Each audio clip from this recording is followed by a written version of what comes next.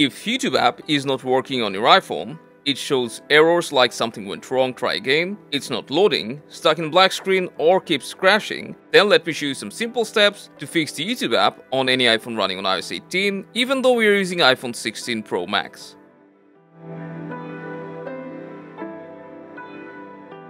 First of all, you need to check if your internet is working properly. You can do that by using any other streaming apps. If you see the other app is also not working, then you'll need to troubleshoot your internet, which you can do by making sure that you don't have both Wi-Fi and cellular enabled at the same time.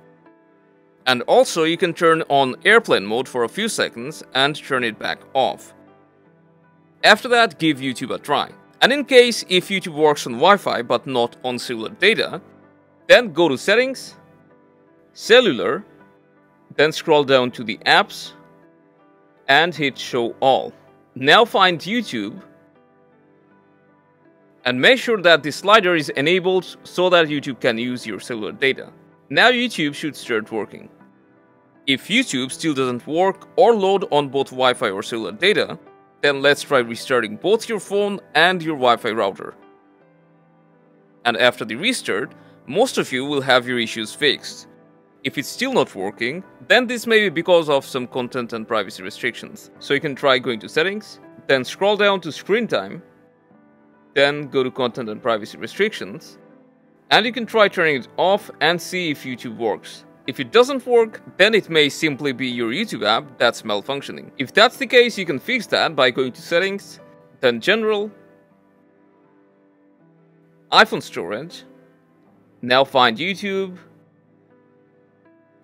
and select Offload app. After it's offloaded, reinstall it from here and it should start working like a charm.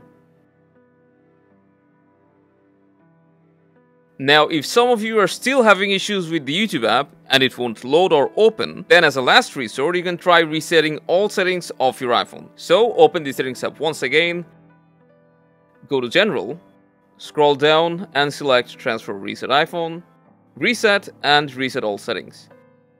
Confirm it by entering your passcode, and as you can see, the only thing it will reset is your Wi-Fi network, your Apple Play cards, and saved passwords. So just make sure that you have all your passwords, and then you can hit reset all settings. After that, just connect back to your Wi-Fi and the YouTube app will start working.